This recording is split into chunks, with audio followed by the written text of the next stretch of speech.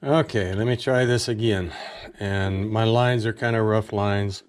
And I know I'm hanging a weight, but you could lay this out on a table without measuring weight at all and measure the distance traveled to get mechanical advantage just as well as you can measure the load.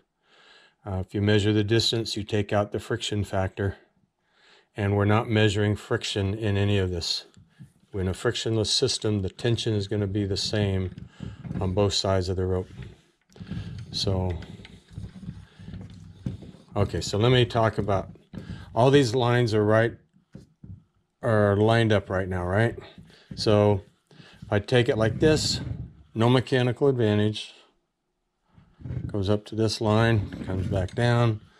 I do both hands, no mechanical advantage.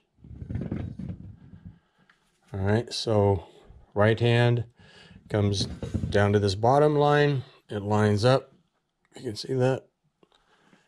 There is a mechanical advantage, 2-to-1 mechanical advantage. Line them back up. Do the same thing, left hand, 2-to-1 mechanical advantage. And that was doing them at different times. So what if I do this one to there and the left hand to here, getting the load to the same point? But I've used mechanical advantage, right? I used mechanical advantage on the right side to get it most of the way to the point, and then mechanical advantage on the left side to get it to the point. So now let's do this at the same time.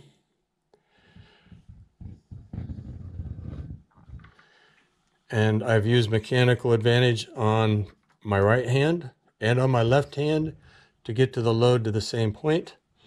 But the ratio of the work that was done, the right hand did more than the left hand. Mechanical advantage did not change.